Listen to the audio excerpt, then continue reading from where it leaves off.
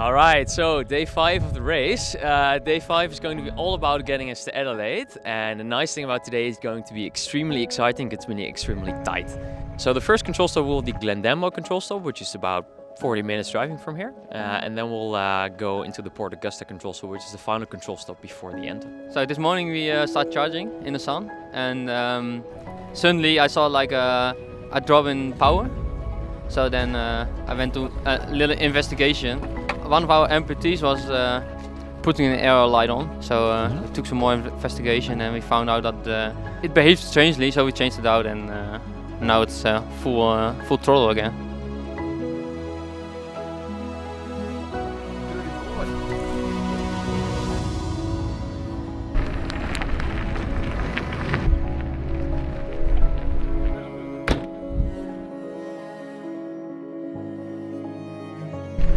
Currently we have just parked outside of the control stop because we have had some issues with, I believe, acceleration. We had that before we entered the control stop already, but then we took the time to get it checked.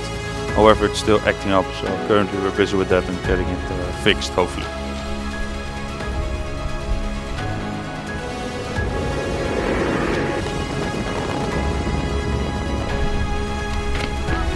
It's only 400 kilometers to go until our last stop in Adelaide.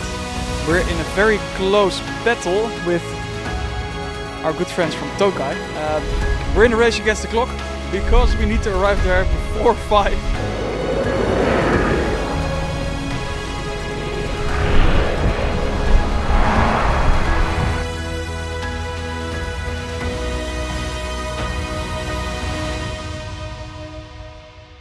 So we just passed by Zonnewagen. They were sitting on the side of the road.